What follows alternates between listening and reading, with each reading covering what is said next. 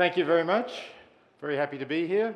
And I want to thank Damon Horowitz for, in a way, warming up to what I want to talk about, because he asked you questions about what you want to accomplish with your life.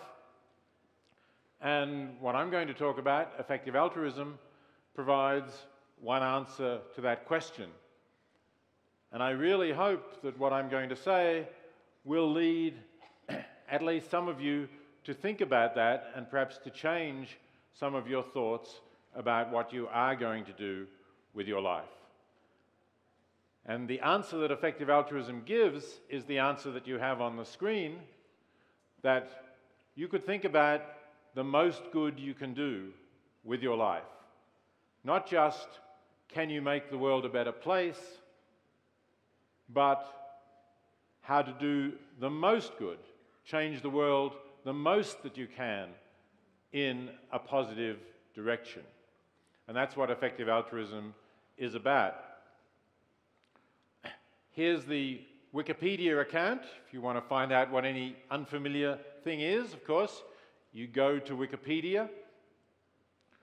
10 years ago, you couldn't have gone to Wikipedia to find out about effective altruism because there would have been no entry there. In fact, the term had not really been coined.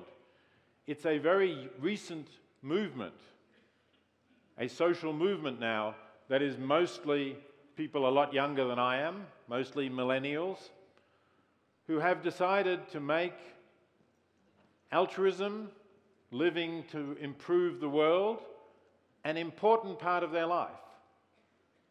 Not that they've all become saints. We don't expect there to be many saints walking around the world who do nothing but think about making the world a better place. There are a few people like that, and some of them have made a huge difference. But most of us are rather thinking about, well, this is one thing, this is a part of my life. And so that's the philosophy behind this, that you want to make the world a better place, but to do that, you need to apply evidence and reason to find out what is the most effective way to improve the world. And perhaps that's where this topic fits into the theme of this session, what's the point of science? Because as we'll see as we go on, science can help us to work out what is the most effective thing we can do. Science, but not only science. Also, ethics or values is really important here, as I'll show you in a few moments. But let me also begin by showing you some of the people involved in this movement as examples of how relatively ordinary people can make a big difference in the world. Firstly, though, I do want to say a little bit more about the values that we're going to talk about. What counts as making the world a better place? So here's a suggestion that comes from somebody who I'll also mention later, Holden Karnofsky, who's made an influential contribution to effective altruism. In his view, and this is my condensation of his thoughts here, effective altruists take a universal perspective. That means they are concerned about making the world a better place, not just their local community, not just their own country, but the world as a whole. It may be that they can do more good for the world locally, that's possible, but the standard is, are you doing the most good for the world as a whole? Secondly, what do you mean by doing good here? Well, the simple answer is if you reduce suffering, if you make people happier, make their lives go better, those are very concrete ways in which you're doing good in the world. So suffering is a bad thing. If you can reduce that, you're doing good. Premature death is obviously in itself a cause of suffering, loss of happiness, and itself a bad thing. So if you can reduce the number of children who die before they reach their 5th birthday, for example, a statistic that UNICEF the United Nations Children's Fund measures, that's a good thing. But it's not only humans who matter, the suffering of animals matters as well. And in fact, there are more animals, we're inflicting more suffering on animals, perhaps, than humans, just because of the vastly greater number. Some 60 billion animals that we raise for food worldwide each year, often in appalling conditions before killing them. So that matters as well, and that's another way of doing good in the world. And the final idea here is the concept of expected value.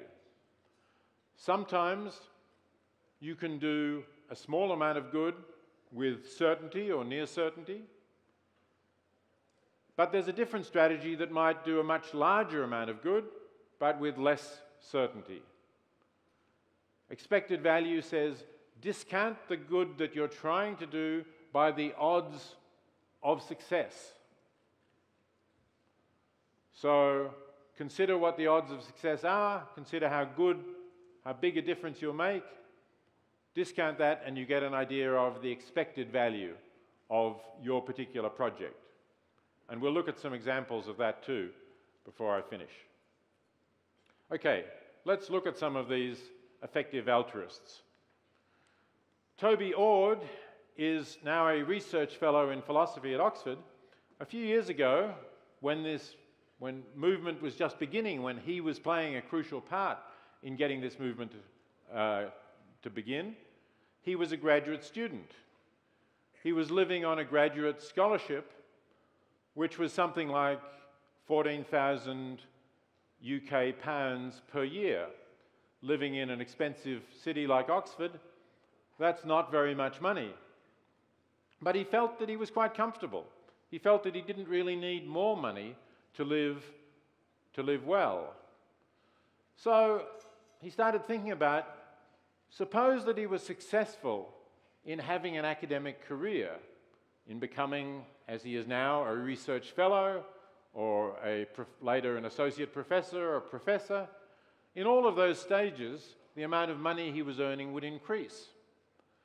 But suppose that he lived on the same amount of money that he was living as a graduate student, since that was enough for him. What else could he do with the money that he would then have left over? And he looked at some effective things that you can do with contributing to charities. And here's one of them.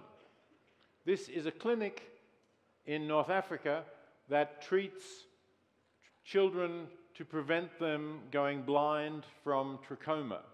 Trachoma is the most common cause of preventable blindness in the world today, and it's relatively cheap to treat. As you see here, there is good data that suggests that you can prevent a case of blindness for somewhere between $25 and $100 per case of blindness prevented.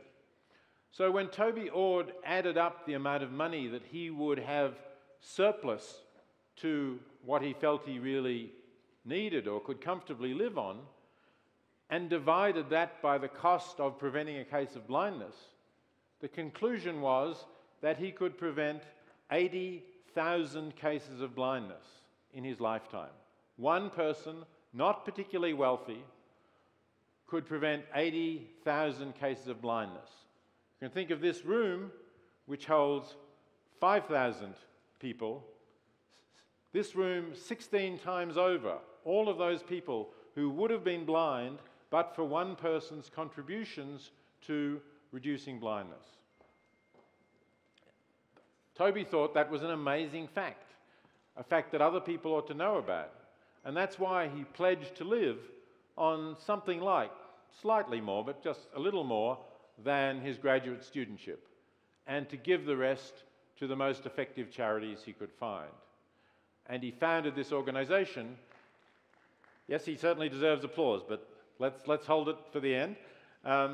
He founded this organization, Giving What We Can, in order to let other people know of the opportunities that exist to do an immense amount of good in the world.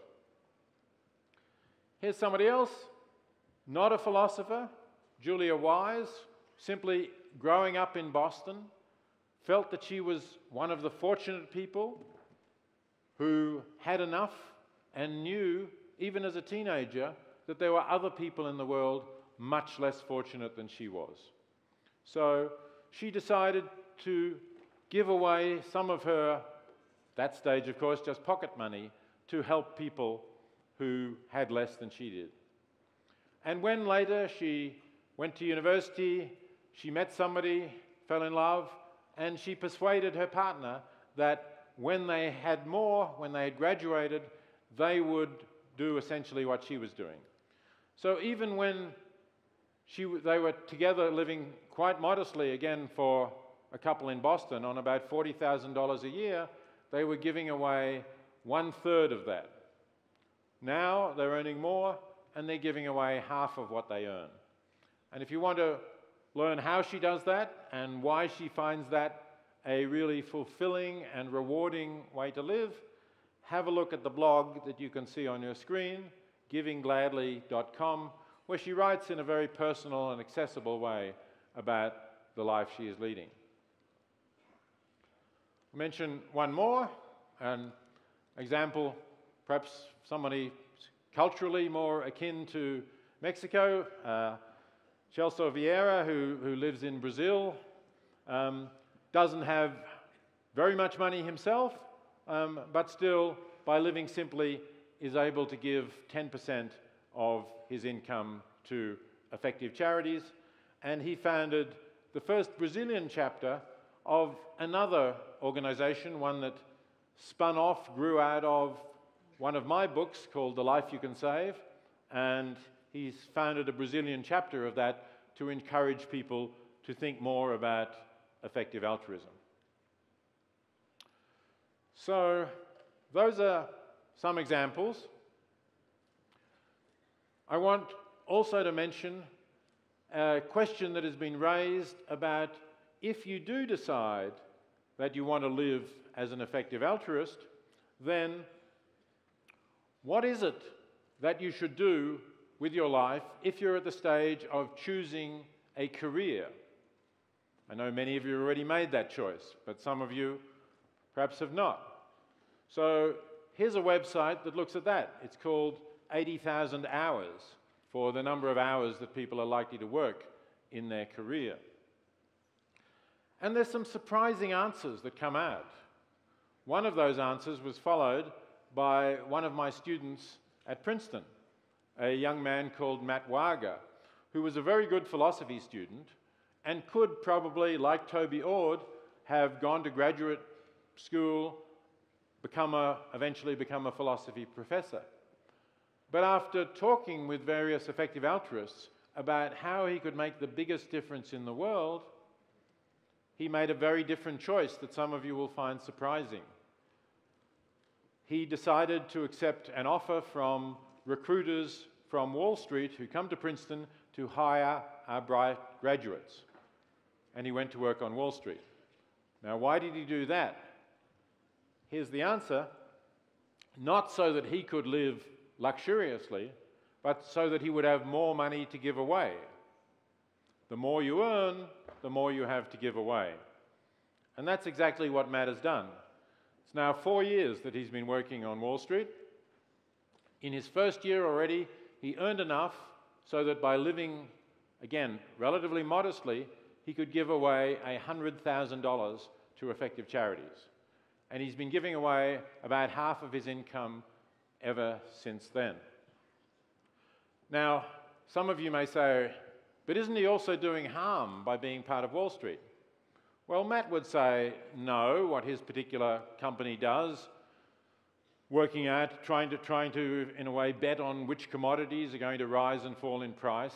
He doesn't think it actually makes much difference to the world, except for those for whom it earns profits. Doesn't think that it takes money away, it just smooths out the otherwise perhaps larger jumps in prices as they fluctuate. But in any case, if he had not taken this job, somebody else would have. And that other person would not have given away, most likely, a significant part of their income. So the effect would have been the same as far as being a Wall Street trader is concerned. The effect would not have been the same as far as the charities are concerned. Okay, my timer seems to have stopped, so, you know, I may go on for quite a while now. It's not ticking down anymore. I want to say a little bit about how to choose which cause you give for. I've been talking about helping people in poverty, preventing them going blind. Is that the best cause? It's certainly one cause. I want to suggest that some causes really are better than others. And I have this slide of Rockefeller Philanthropy Advisors in order to challenge the idea that they are suggesting, and that many people in philanthropy believe, that there is no objective answer to what is the best cause. So that's what they say on their website. What is the most urgent issue? There's obviously no objective answer to that question. I think that this is a mistake. And here's a couple of examples that also come from Rockefeller Philanthropy Advisors. So example one is a gift made by Ted Turner back in 1998. Ted Turner founded CNN to give $1 billion to scale up existing United Nations healthcare programs that prevent children dying from killer diseases that we already know how to prevent. These are not new diseases that we have no idea that we have to put a lot of money into research to try to prevent. These are things like measles, malaria, diarrhea. So the cost per life saved was very, very low. $80 perhaps was suggested. Probably it's gone up by now, but very low cost. A very good thing to do, I think. Second example, also from Rockefeller Philanthropy Advisors, is a gift made to establish a children's hospital in Palo Alto. Palo Alto, as many of you will know, is where Stanford University is, California, Silicon Valley. It's actually the third wealthiest community in the United States. So when you put money into a new children's hospital in Palo Alto, they don't save a child's life for $80 or for $800 or even for $8,000. They may save a child's life for $1 million or separate Siamese twins, conjoined twins, as is suggested here, for between $1 and $2 million. Those are good things to do, but they're not the most effective thing to do. And so I think that there is an objective difference between what Ted Turner did and what Lucille Packard did. And I think what Ted Turner did was the better thing to do. And I think actually both of those were better than what the entertainment mogul David Geffen did earlier this year. David Geffen is behind DreamWorks and other entertainment ventures. He donated $100 million to the Lincoln Center in New York City in order to renovate what used to be Avery Fisher Concert Hall and is now going to become the David Geffen Concert Hall. I don't think you can compare renovating a concert hall for wealthy New Yorkers and the tourists who go there with setting up a hospital, even in a relatively wealthy community, and far less can you compare it with reducing the deaths of small children. Okay, the timer has now come back on, and that's not good news for me because I'm getting close to the end. But I do want to come back to this question of how do you know which charities are effective? And here's Holden Karnofsky again and his partner, work partner Ellie Hassenfeld, who, when working for a hedge fund, wanted to give away some of their earnings, but couldn't find enough hard data, the kind of data that hedge fund analysts are used to working with, to which would be the best charity to give to. So in the end, they actually left their hedge fund, taking a big drop in income, of course, and set up an NGO called GiveWell, givewell.org. You can find the website. And they've reviewed hundreds of charities, and they've only recommended this thin orange slice you see on your screen. That's not because the other charities are not good. They may be good, but it's because they do not have sufficient confidence in them being good, because they do not have enough scientific data to demonstrate what they're doing. So the charities that GiveWell recommends, you can be highly confident that they've been very rigorously scrutinized and that you will get the best value for your donation. Some charities don't make it onto their screen, although I personally think that they're probably doing good work. For example, Oxfam, the international organization, doesn't make it because it's too big and too complicated an organization for GiveWell to assess. But it operates as an advocate for the poor very often. And that's one of these things that I was talking about before, where the expected value depends on the size of the payoff and the odds against success. Now, Oxfam has many programs of advocacy that do not succeed, that do not pay off. But every now and again it gets a big win. And on this slide you can see one of its big wins.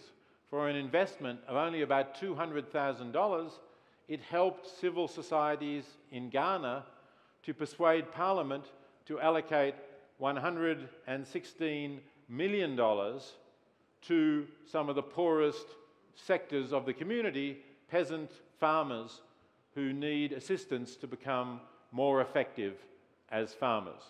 So that's another example of the good things that you can do working through effective charities. I'll leave you with this last slide. This is the organization I mentioned, The Life You Can Save, that spun off my book. It has more information for you on which charities are effective, and it invites you to become an effective altruist, to contribute to some of these organizations, to join communities, perhaps to start chapters in your own communities, and to think about how you can make the biggest possible difference for good in the universe. Thank you. Thank you.